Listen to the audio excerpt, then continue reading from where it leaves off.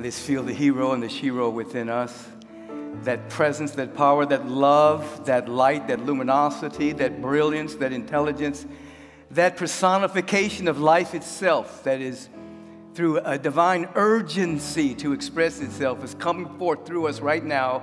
And we are here to no longer block it, to no longer hinder it, to no longer obstruct it, deny it, or delay it, consciously or unconsciously, to inhibit it in any way, but to stand fully available to all of life, to come through and as us on a regular basis. Thus, our theme of holy agreement with life. Holy agreement with life. As we have talked about for the last couple of weeks, even with Brother Tete here last week, we're coming to a greater understanding that when we talk about holy, W-H-O-L-L-Y, we're talking about utterly and totally with a deep sense of surrendering to life. It's a holy agreement with life. And when we talk about H-O-L-Y, we're talking about that which is real, that which is exalted, that which is divine. So we're having a holy agreement with life. And when we wake up in that dynamic, we begin to break our unconscious agreements with mediocrity, our unconscious agreements with remaining small, unconscious agreements with just getting by, unconscious agreements with stabilizing ourselves in false security and safety, and instead coming to an understanding that when we're making a holy agreement with life, we're captured by the urgency of life itself to be more of itself. Life is infinite. Life is God. Life is intelligence. Life is consciousness. Life is knows itself fully and completely, but here's the deal. Life wants to know itself as you. Life wants to know itself as you individually. Life wants to know itself as you personally. So it's not just everywhere else except where you are. Life wants to come into its own as your very life and being, but you must wake up and have a holy agreement with life. You must say to yourself on a regular basis, this moment, I set myself free to live in the joy and the peace, the harmony, the abundance, the dynamic health, wealth, and well-being that has already been given me. I am not going to go get it. I am going to let it. I'm going to allow it. I'm going to receive it. It's an inner graciousness, meaning that this presence of life has given us everything, but have we become gracious enough to receive it? Have we grown in graciousness to receive it? Or are we combating it away with excuses and otherwise making agreements with limitations, arguing for our limitations, using our excuses and our past to argue for our limitations? Not today. We're standing up as a community and as individuals in this community saying we're making a holy agreement with life, feeling into that deeply. So that we're moving, as the topic would indicate, or the theme. I don't know whether it's a topic or theme. I'm just rolling with it today. No, it's a part of the topic. And that is we're moving from paranoia to pronoia. Paranoia, as you know, is that inner emotional feeling or emotion that something bad is about to happen, or somebody is out to get you, or there's some big humanoid God that has wrath for humanity and is going to strike you down if you make a mistake. Oftentimes people live in this dynamic of paranoia, and they engage all of the emotional memories of things that have happened in their life and forges a perception in which they live from a sense of paranoia. Something bad's about to happen. Something's out to get me. There's a conspiracy against me. There are others trying to do me wrong. There are others talking about me. There are others that don't like me. Everybody is against me. It's paranoia. And it leads to a limited perception of life that hinders the flow of wisdom, hinders the flow of peace, hinders the flow of creativity, hinders the flow of being in our right mind. So we're moving from paranoia to pronoia. Pronoia is that inner feeling that something good's about to happen. It's an awareness that the universe is on our side. It's an awareness that life is on our side. It's an awareness that there is a conspiracy. There's a divine conspiracy. Everything is working together for our good. It doesn't say everything is good. It says everything is working together for good. Everything not be good to us in a particular moment, but everything is working together for our good. And so we're moving as a species, and we're moving as individuals from paranoia to pronoia. Waking up and saying, oh my God, what good is about to happen today? Waking up to saying in substance, what good is here that I presently cannot see? Waking up on a regular basis and saying, what good is trying to happen that I don't even have a hint of? Now, just asking those kind of questions begins to prepare the mind for looking for the good, moving from paranoia to pronoia, so that we become in flow with life itself. Because life never compromises, contradicts itself, never hinders itself. Life is always life. And you can exchange life, that's a capital L life. You can exchange that with the word God, and not a humanoid man in the sky with the beard and striking people and eternal damnation and all of that nonsense of the scrolls of religiosity that we put into museums and say, people used to really believe that nonsense? Yes, baby, people used to really believe that. We've rolled away a lot of that stuff where people used to believe in a human God that struck people and put people in eternal damnation. And we put racism in that museum, and we put homophobia in that museum. Humanity has unfolded to a whole nother awareness of the presence and the power and the love of unity with God, and we're all one in the spirit of the living God. That's museum pieces. So we're moving into pronoia, and we are embracing the all of us, meaning this: you want to begin to strike the mystic chord of memory and embrace all the aspects of your life where the miraculous showed up, where your surface mind did not know how anything was going to turn out, where your surface mind was at its wit's end, where your surface mind had already run the gamut of what it should do.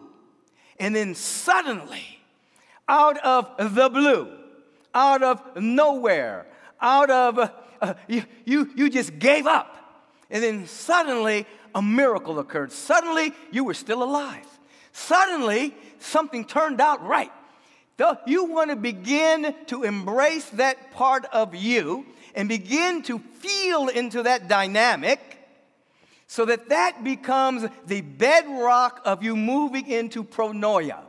You want to begin to embrace that part of you, not as the exception, but as the exceptional aspect of yourself that becomes the new norm for your life. This is spiritual practice, by the way, because your surface mind is going to make excuses and give you doubts and worries and fears and begin to move through all of the things that have ever happened to you bad, and you're going to begin to allow that to be the emotional contagion that spreads to the surface mind that comes out of your mouth as excuses. No, stop it.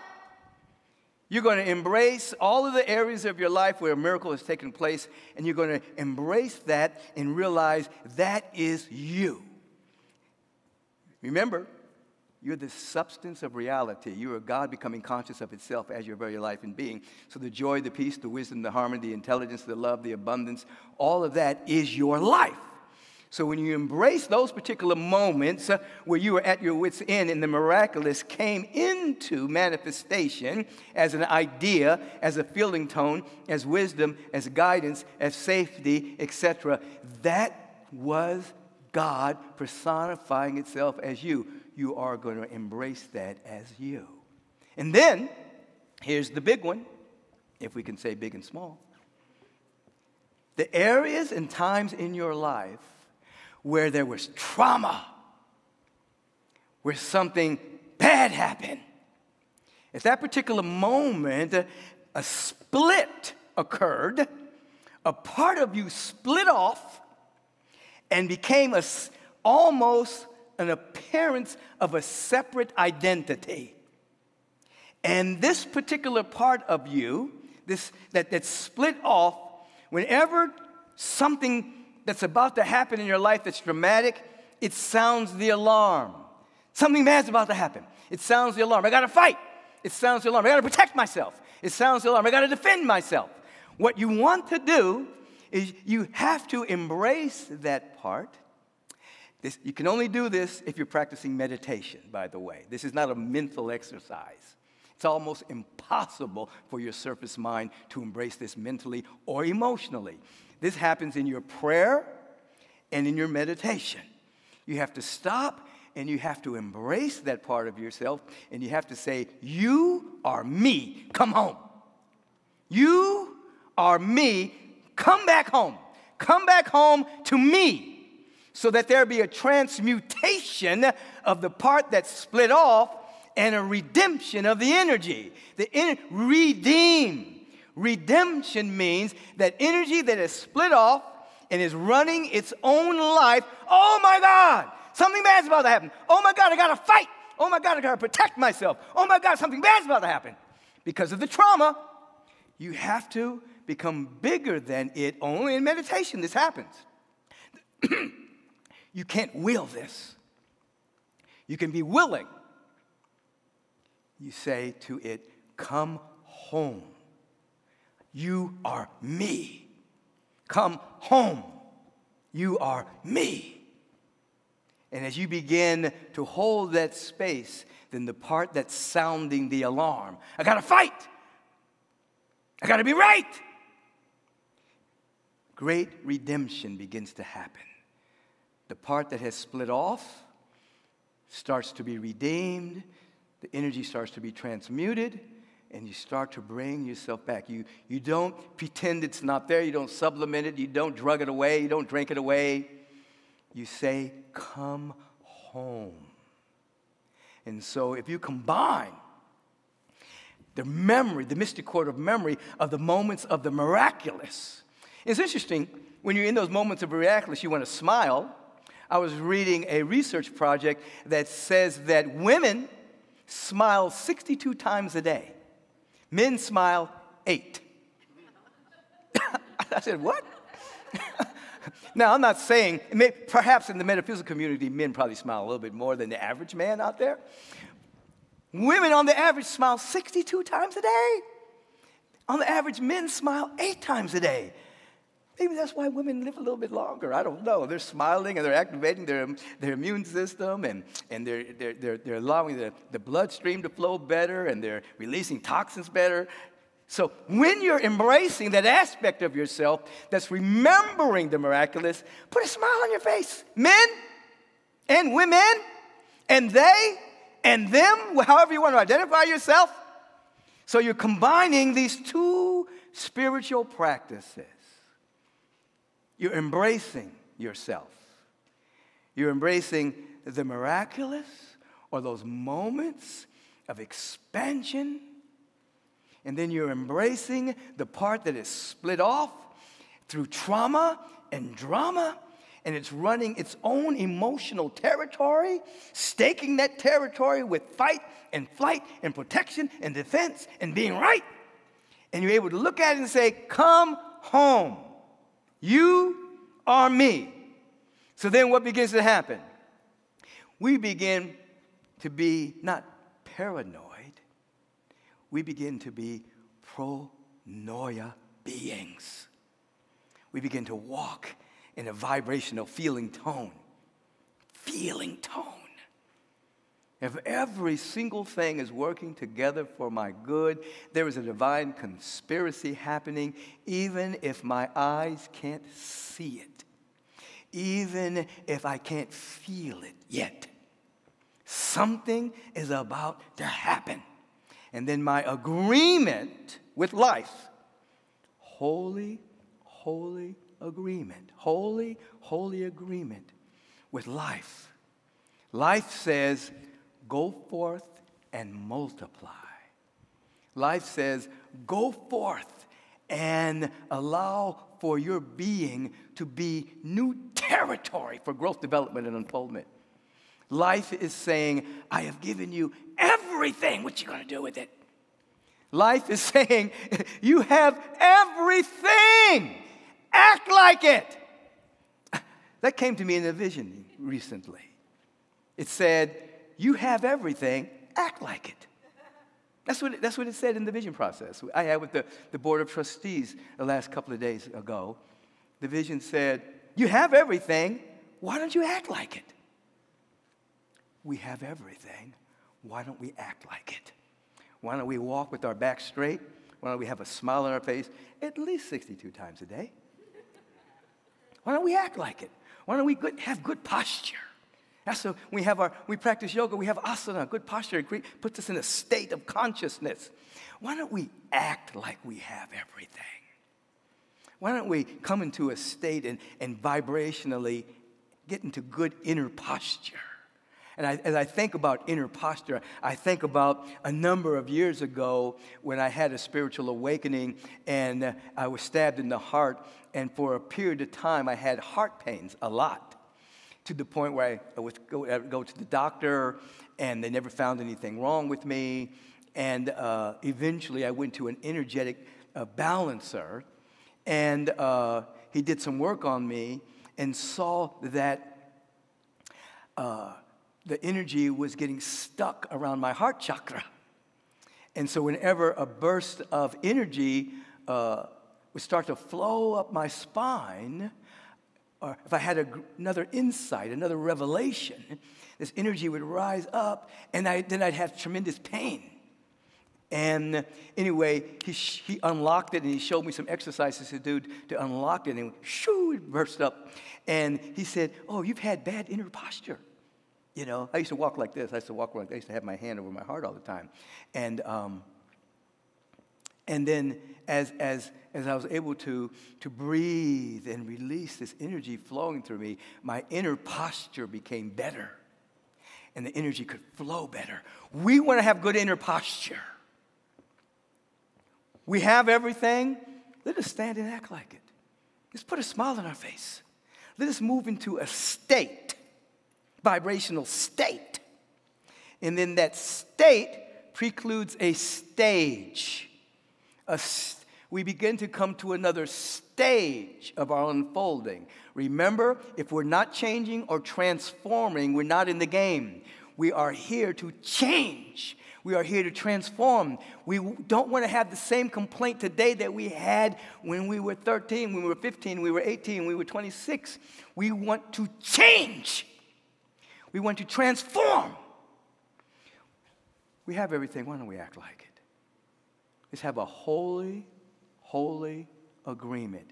Embrace all of you. Embrace the miraculous. Vibrate with that.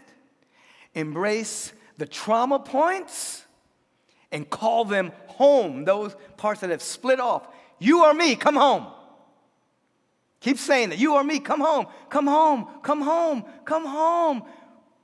Transmute, redeem, prayer, meditation, not escaping, prayer, meditation, not trying to change the external circumstance, prayer, meditation, not running from you or me.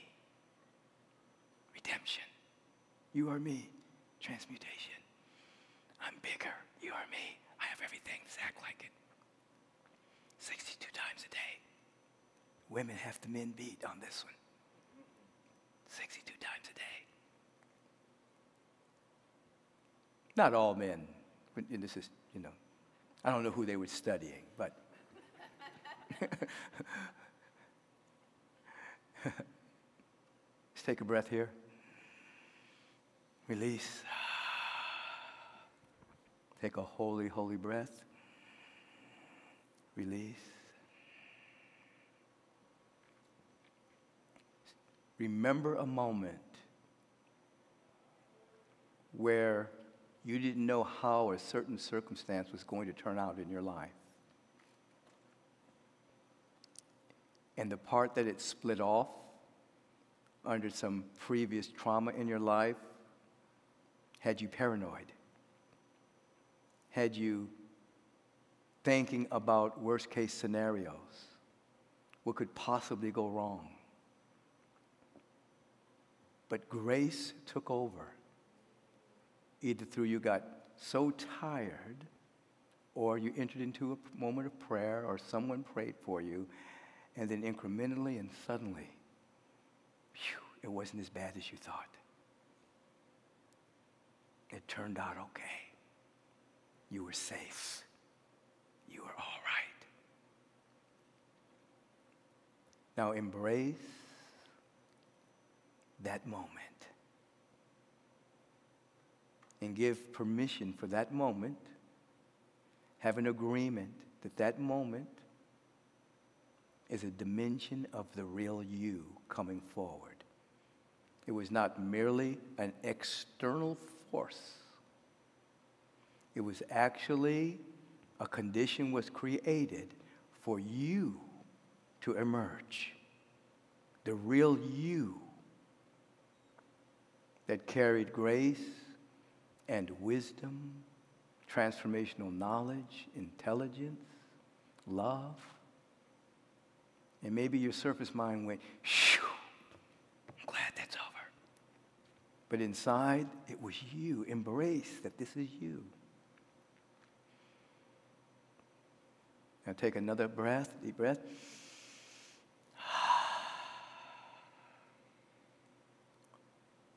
And become aware of any moment of split, any moment of a part of you that split off when something so-called bad happened in your life. And that energy forged its own identity. And it serves whenever something serious appears to be happening in your life. It sounds the emotional alarm. I gotta defend myself. I gotta fight. I gotta run. I gotta be right. Oh my God, something bad's about to happen. Just look at that part. It's split off. It has its own identity. It's running its own racket. Take a deep breath. Expand your awareness. Embrace that part of you. Just embrace it. Don't drink it away. Don't drug it away. Don't pretend it away. Embrace it. Embrace it. It's you. It's you. And say, you are me. Come home. You are me. Come home. Come back home. Transmutation is taking place. Redemption is happening. It's split off to defend and protect. But it's coming back home now.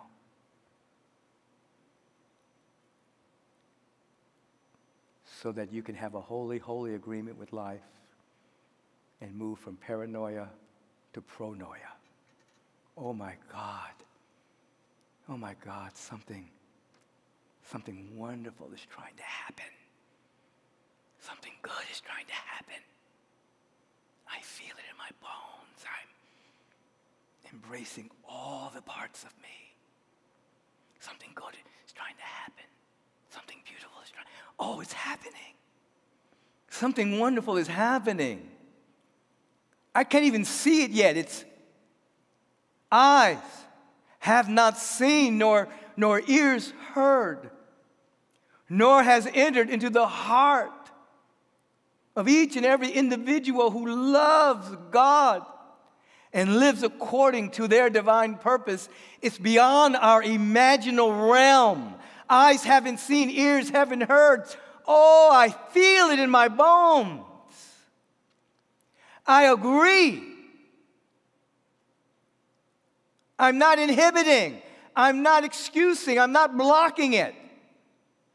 Let it reign supreme in my life. I'm no longer afraid of being brilliant and shining and glowing. I'm no longer afraid of being crucified or burned at the stake because of the brilliance. I'm no longer afraid of being criticized for being different and magnificent. I'm all right with it. I'm pronoia. God is for me. I am for God. Feel it in your being. You're moving from paranoia to pronoia. Embracing the divine conspiracy. Life is for itself. And we are the individualized expressions of life. As you put your arms around yourself, you're embracing every aspect of yourself. The part that you think is miraculous, but you put outside of yourself as something foreign that came in. The parts of yourself that split off because of trauma, that sometimes run your emotional life, you're embracing it all. Embracing the miraculous as an emergence of your real life, embracing the drama, saying, come home, you are me. The grand redemption is taking place. It's a homecoming. No more splits. All one. Come. We're ready. We're available. It's all right to be all right. It's all right to be healthy. It's all right to be in joy. It's all right to be in peace. It's all right to embrace the all of us without judgment. It's all right. It's all right. It's all right.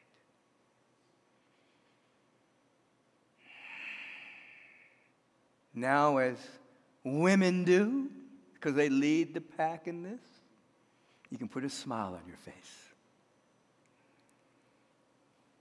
You can put a smile on your face. And let the tonic chemicals flow.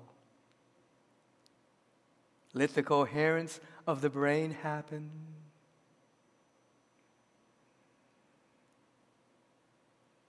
Let the immune system become stronger.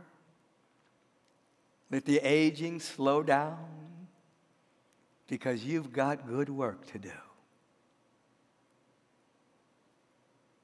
And your energy does not always need to be in using it for repairing. It can now be used for creativity and loving and giving and sharing and shining.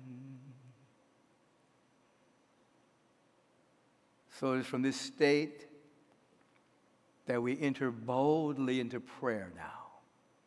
And I say boldly because we enter into prayer not to change other people, not to merely change a circumstance or a condition, but we enter into prayer that we may be changed by the prayer. That our perception, our point of view, our positionality may go from dualism and separation to oneness. We enter into this prayerful moment with a burst of thanksgiving, a burst of gratitude, a burst of appreciation, a burst of enthusiasm. Oh my God, life is good. Life is for me. I'm so grateful I am alive. I'm so grateful that I exist.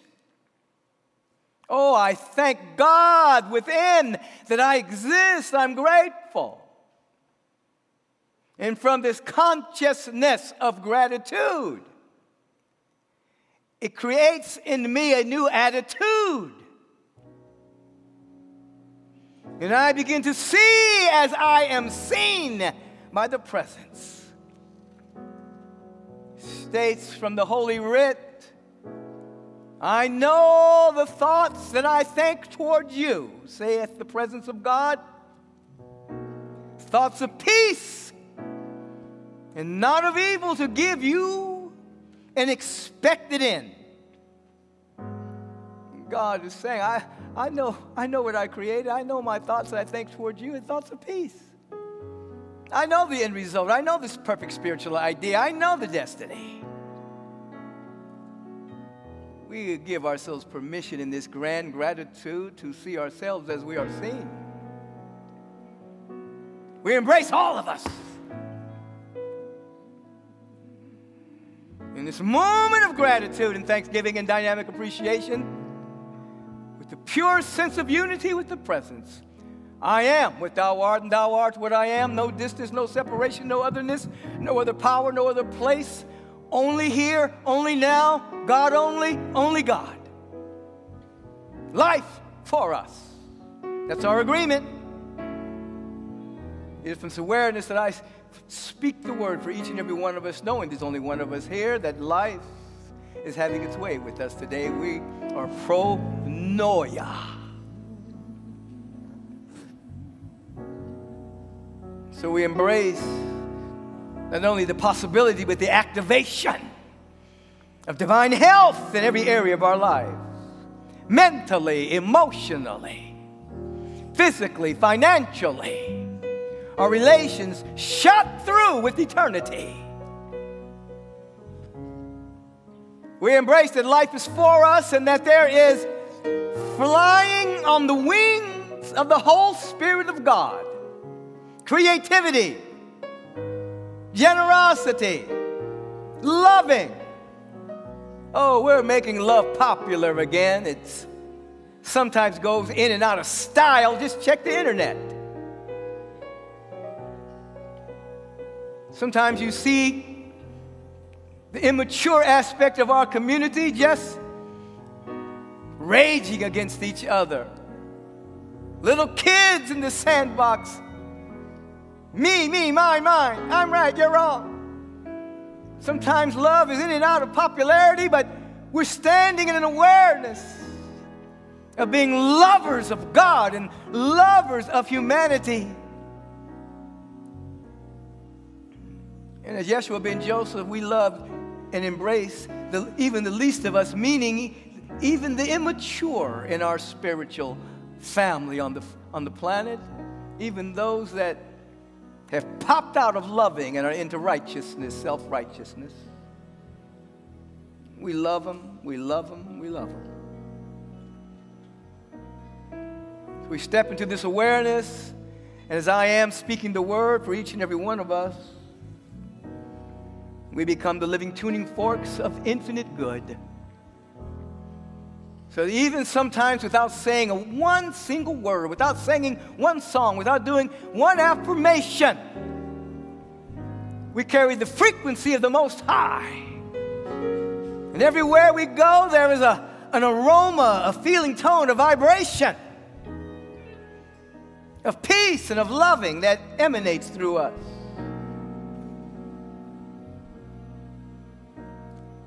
And people just unconsciously start to vibrate at that level.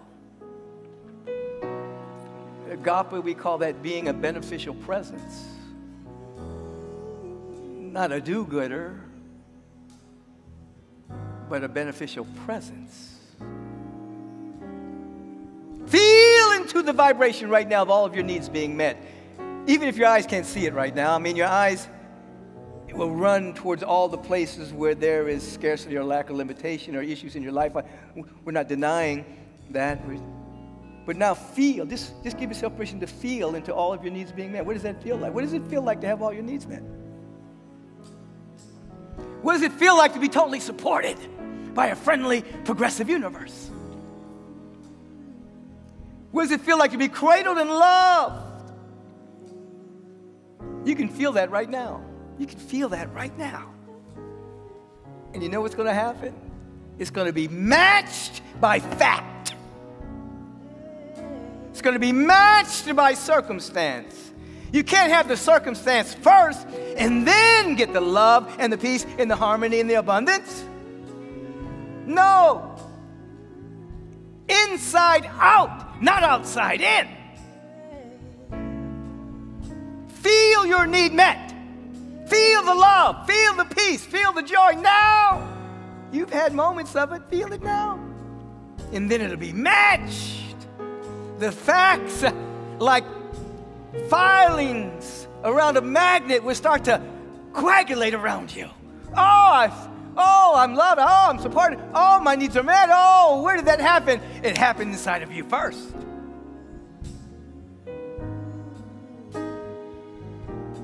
Don't demand from the universe what you got to demand from yourself. The universe has already given it. So the word is spoken. We feel in our bones. And now I want you to just go into a deep feeling tone. Just feel this as I walk to get the prayer list. Feel this. Help them feel it. Jason. Nina. Did you know true love has for nothing? Oh, her acceptance is the way we pay.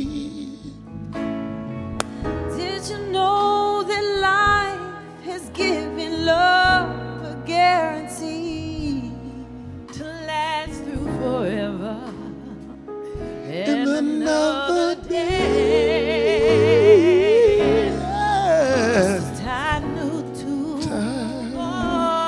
since the beginning, And the same was more exactly when the change. Yeah. kindness knows no shame, no, through all your pain and pain, God is loving you always. as today I know I'm living, but tomorrow Couldn't make me the past, but that I mustn't fear. No. For I know deep in my mind the love of me I left behind. God is loving you Always.